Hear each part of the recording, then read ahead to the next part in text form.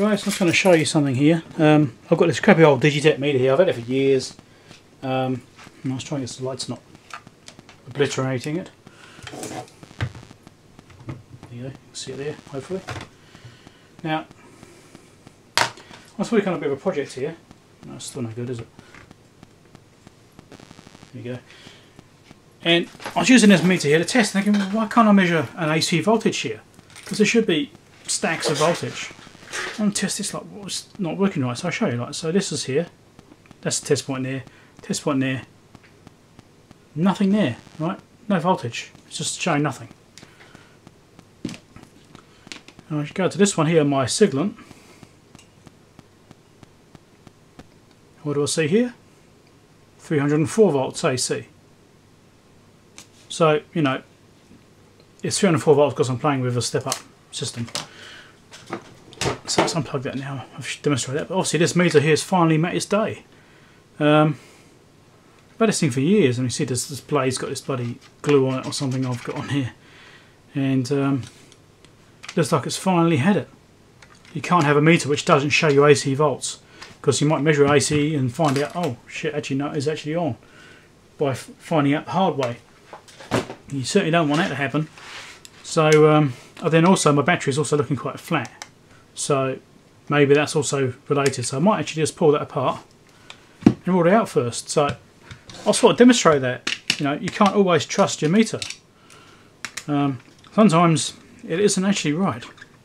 Let's just change the battery first, though. We'll do that before we do anything else, just in case that's all that's wrong with it. Okay, but that's why you have to check with 2 meters if you're doing AC work.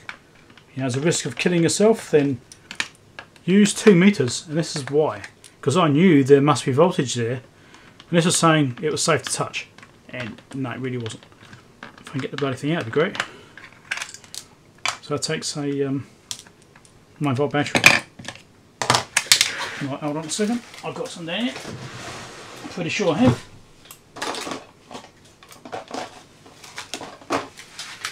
I don't know how well charged it is, but I've got one.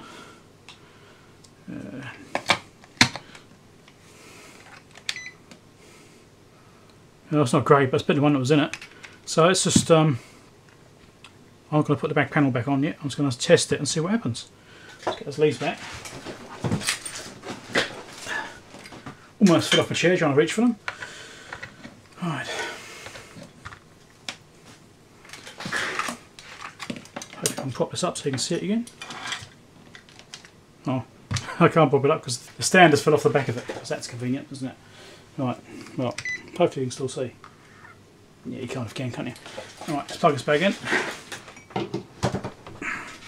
So there should be 300 volts AC. Aha. Now it's working. So, thing to watch out for.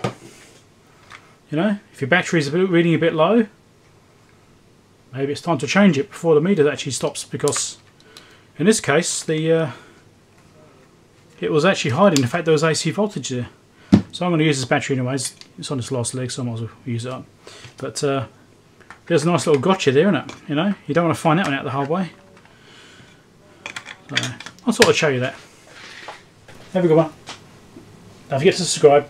Seems like I might have just saved your life. Bye.